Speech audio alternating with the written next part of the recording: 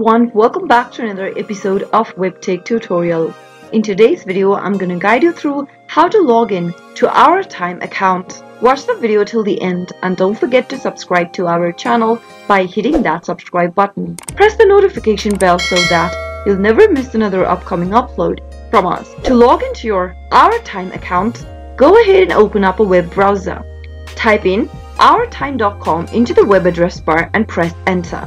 Once you end up in this official website, click on the member login link on the top of the screen. Now, in the first text box where it says email, type in your email address associated with your OurTime account. On the next field, type in your password associated with your account. If you don't remember your password during logging in, you can click on this click here link right under forgot password in order to reset to a new password. After filling in your email and password, click on the login button and you'll be able to log into your OurTime account. That is how it can be done. I hope the tutorial was helpful to you.